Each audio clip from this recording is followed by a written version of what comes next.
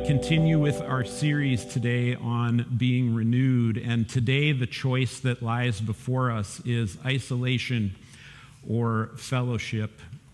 Back in 2023, Surgeon General Dr. Valleyccmn published this paper called "Our Epidemic of Loneliness and Isolation."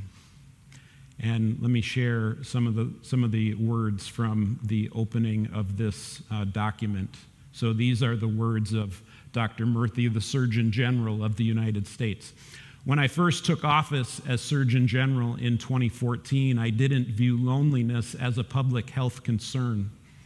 But that was before I embarked on a cross-country listening tour where I heard stories from my fellow Americans that surprised me. People began to tell me they felt isolated, invisible, and insignificant. Even when they couldn't put their finger on the word lonely, time and time again, people of all ages and socioeconomic backgrounds from every corner of the country would tell me, I have to shoulder all of life's burdens by myself. Or, if I disappear tomorrow, no one will even notice." It was a light bulb moment for me. Social disconnection was far more common than I had realized. In the scientific literature, I found confirmation of what I was hearing. In recent years, about 1 in 2, 50% of adults in America reported experiencing loneliness. And that was before the COVID-19 pandemic cut off so many of us from friends, loved ones, and support systems, exacerbating loneliness and isolation. Loneliness is far more than just a bad feeling. It harms both individual and societal health. It is associated with a greater risk of cardiovascular disease, dementia, stroke, depression, anxiety, and premature death. The mortality impact of being socially disconnected is similar to that caused by smoking up to 15 cigarettes a day, and even greater than that associated with obesity and physical inactivity. It's amazing that loneliness can affect us on such a physical level in our bodies. I imagine many of us resonate with this observation.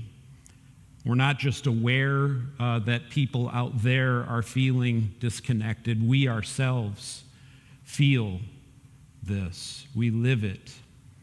In her book, A Simple Path, Mother Teresa wrote, "The greatest disease in the West today is not TB or leprosy. It is being unwanted, unloved, and uncared for. We can cure physical diseases with medicine, but the only cure for loneliness, despair, and hopelessness is love. There are many in the world who are dying for a piece of bread, but there are many more dying for a little love." That book was published in 1995, almost 30 years ago. Before most homes had a PC, before iPhones, before streaming entertainment, I think we would all assume the problem has only become worse since then. Not only have I felt this disconnection and isolation, I have contributed to it. I catch myself selfishly isolating from others, scrolling on my phone, eating meals not around the table but in front of the TV, hiding behind the label of introvert, right? We can justify it socially now. I'm just an introvert. I don't have to talk to anyone. I don't have to be with anybody. I also realize that I have, in some sense, encouraged my children to be isolated from me and from each other. Another byproduct of my own selfishness. Electronic devices were not the best developmental tool for them, They were simply a convenient path for me. If they were engaged with a show or a game, they didn't need so much of my attention. I taught them to isolate instead of inviting connection. Parenting is fraught with pitfalls, disappointments, and regrets. Thank the Lord, my children also have a mother who's better at parenting than me. So our theme verse for this series is Romans 12, 1 and 2, where the Apostle Paul says, "Therefore, brothers and sisters, in view of the mercies of God, I urge you to present your bodies as a living sacrifice, holy and pleasing to God. This is your true worship. Do not be conformed to this age, but be transformed by the renewing of your mind, so that you may discern what is the good, pleasing, and perfect will of God." So are we going to be conformed or are we going to be transformed? Two paths, two choices lie before us. And today we ask ourselves, are we going to be conformed to the image of the world which is isolating us from one another, or are we going to be transformed toward loving connection, which is where God wants to lead us? God gives a feast in which everyone has a seat at the table. The world gives us fast food, alone, in our cars. God calls us together as the ecclesia, the church.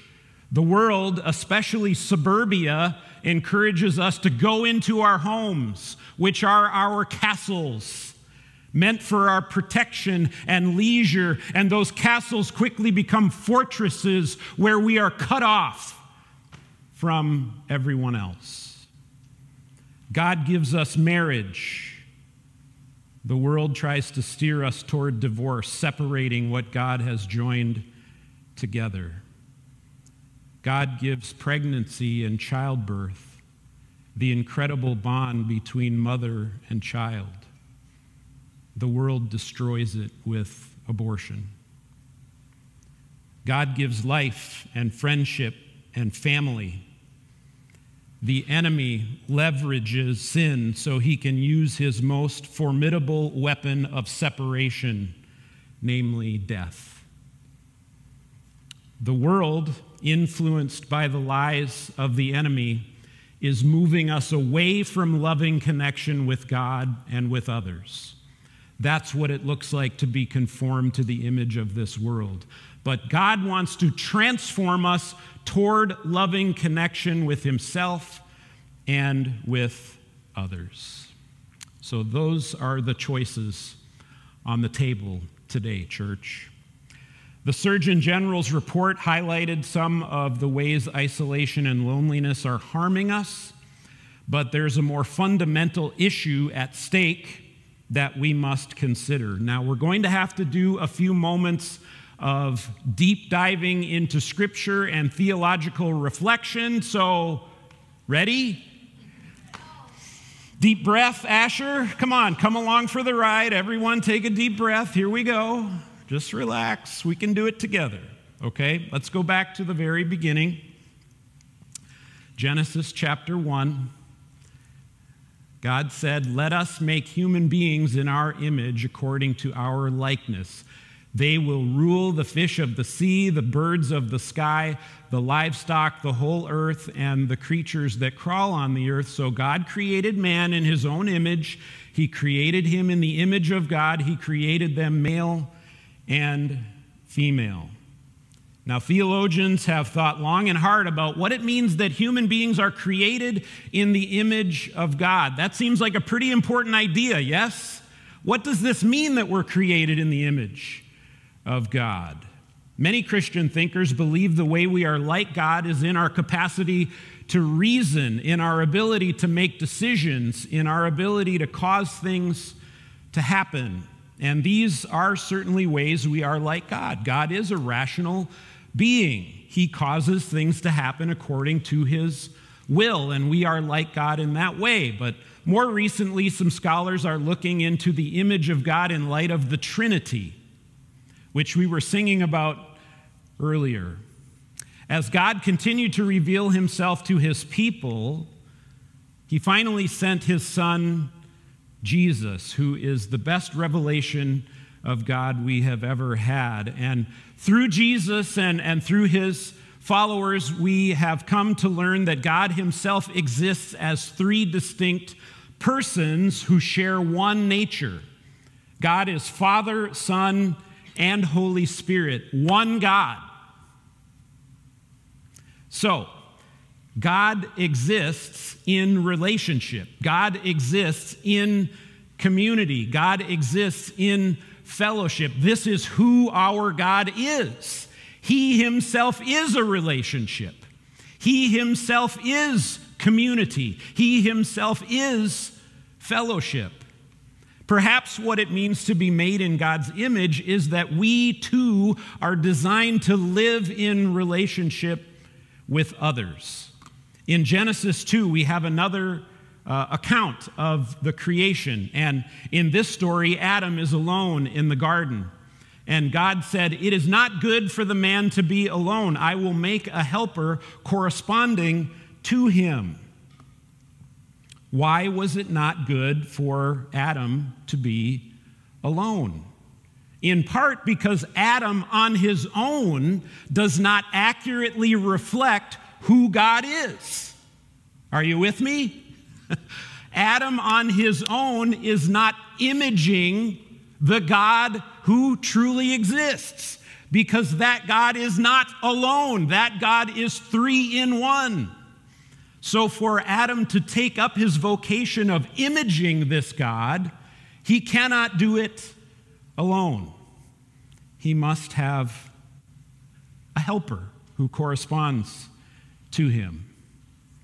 Moving into the New Testament, we read in 1 John, "Dear friends, let us love one another, because love is from God, and everyone who loves has been born of God and knows God. The one who does not love does not know God, because God is love."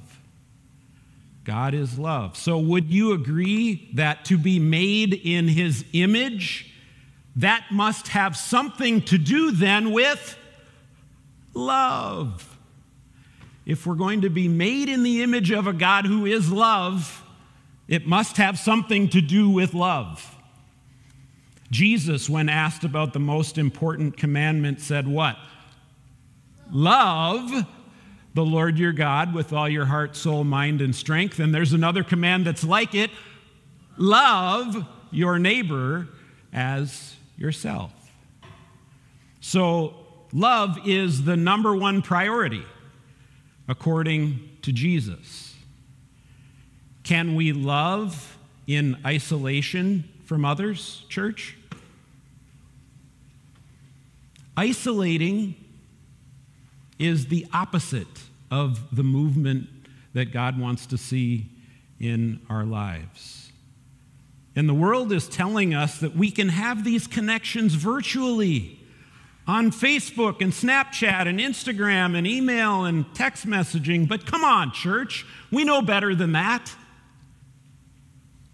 That's nothing but a pale substitute for real connection. Those things are what isolated people do to try to make themselves feel like they're connected, when in fact they are not connected.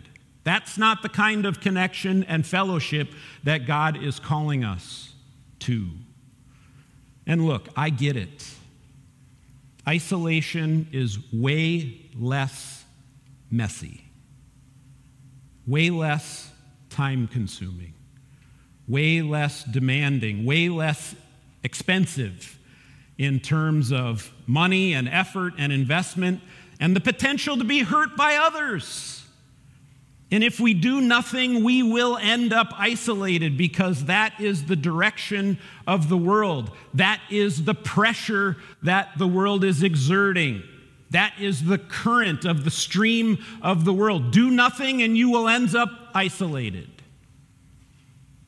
But church, we are not made for isolation. Say amen.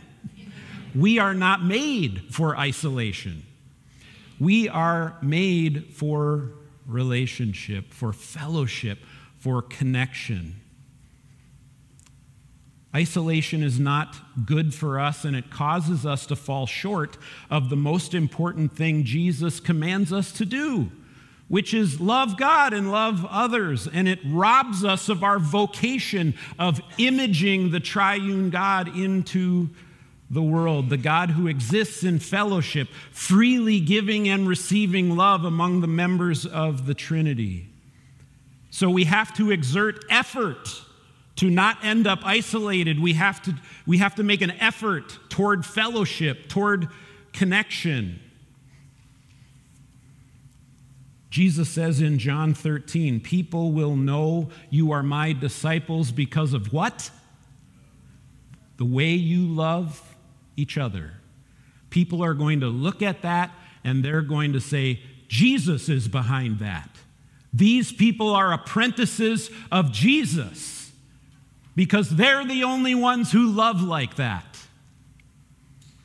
As we close, let me suggest two practices that God gives that help pave the way toward the transformation he wants us to see in our lives. Now, I could mention a lot of things right here. I could point you toward our small groups as a means of connection. I could point you toward our discipleship groups, which are just getting started. I could point you toward Sunday morning worship and Wednesday evening learning and fellowship and the meal we share together. Those are all great opportunities for connection and fellowship. I'm going to mention a couple of other things, however, in addition to all of those things.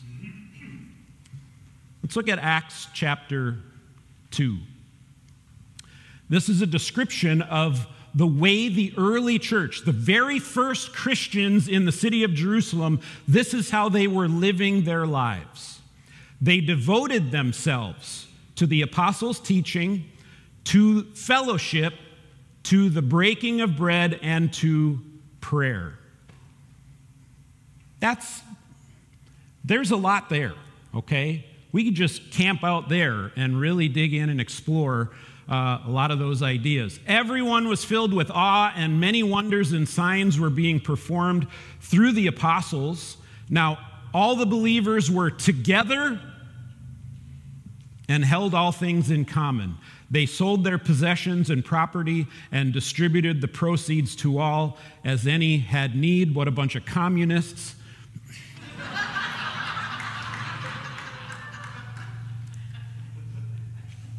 That's how they did it. That's how they did it. Every day they devoted themselves to meeting together. How often? Every day. They happened to bump into each other? No, they were choosing a life together. They were devoted to the practice of saying, after we get off of work, we're all going down to the temple on Solomon's porch and we're meeting together. That's where the meeting is. I will see you there. Every day, these people devoted themselves to being together. They broke bread from house to house. They ate their food with joyful and sincere hearts, praising God and enjoying the favor of all the people. Every day the Lord added to their number those who were being saved. So this is a description of the life of the early church. And here's the practice I want to suggest to you today as being important as a move toward connection and fellowship. Here it is. Ready? Eat together. Anybody interested? Amen. Eat together. It's right here. It's right here. And that's an easy one to overlook. We might say, well, that's kind of incidental, isn't it? I mean, we all eat and blah, blah, blah. No. You know, Luke includes it here and he calls it out and he says this is something that they devoted themselves to, sharing meals together. There's something about sitting around the table with others and sharing a meal that is spiritually significant. It's something that God's people have been doing for thousands and thousands of years. And I do feel like this is something that is quietly eroding as the world pushes us toward isolation. More and more we're eating by ourselves. More and more we're eating in front of screens. So in a countercultural move, church, I want to encourage you to share meals together. Share meals with your family. Share meals with this family. Share meals with people outside of your family and this family. Invite them to your table. Can your home, can your dining room table become a place where relationships are fostered? Church, I want you to recognize that your dining room table is a sacred, holy, and spiritually significant place. Your dining room table is a sacred, holy, and spiritually significant place for your family and for this family. I want you to do something right now. I want you to envision in your mind's eye the place where, in your home, where you share meals. I want you to envision that place.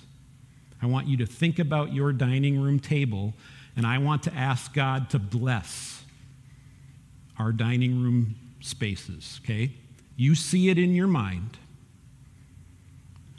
Lord God, help us to recognize that a table with food, with people sitting around it, is a space that you come to inhabit.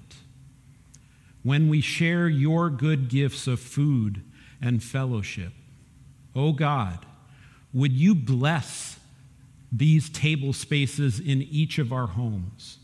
Make them places of deep fellowship and conversation and openness and connection. Places where we connect not only with one another, but deeply as well with you. Would you give us a vision for the good that can be done around those tables? Would you cause us to commit to sharing times with our own families around those tables? Would you also lead us, O God, to invite others into our homes, to share times of fellowship around those tables? We pray, God, that they would become transformative spaces in our homes and in our lives as you use them. We ask for this blessing in Jesus' name. Amen. Your dining room table is a sacred, holy, spiritually significant place. Share meals together. Finally, Romans 12, 3 through 10. Now, these are the verses that follow right after the theme verses that we've been looking at through the whole series, right? These are the verses that come right after that. Paul says, for by the grace given me, and when he says for, he's connecting this back to the idea of offering our bodies as living sacrifices. He's connecting this with the idea of not being conformed to the world, but being transformed by the renewing of our minds so that we can understand what God's will is. What he's going to say right now is connected to those important ideas. For by the grace given to me, I tell everyone among you not to think of himself more highly than he should think. Instead, think sensibly as God has distributed a measure of faith to each one. So verses 3 and 4, Paul says, let me begin by saying that you should each have some humility. Don't think of yourself as better than everybody else. Think of yourself with sober judgment and in humility. Now, as we have many parts in one body and all the parts do not have the same function, in the same way, we who are many are one body in Christ and individually members of one another. What? Like, that's not a sentence you just skirt by and keep going. That's one that stops us in our tracks and says, We individually are members of one another. I belong to you, you belong to me. We are connected in some mysterious spiritual way, in the same way that the different parts of my body are connected to each other. Wow. Wow. So we're not coming in here as just a collection of individuals. When I look around the room, I'm looking at members of my own body. And I belong to you and you belong to me in ways that makes it impossible for us to say, I get to do whatever I want. I'm a lone ranger. I'm doing it on my own. No. Paul reminds us we have a significant connection because we are connected in Christ. And dare I say, it sounds like the kind of connection that exists between Father, Son, and Holy Spirit. It sounds like an image of who God is, that Jesus creates through the Spirit in his body, this interconnection that we have. So we are not isolated. And if we act like we're isolated, we're acting not according to who we truly are according to Jesus. According to the grace given to us, we have different gifts. If prophecy, use it. Use it. According to the proportion of one's faith. If service, use it in service. If teaching, in teaching. If exhorting, use it in exhortation.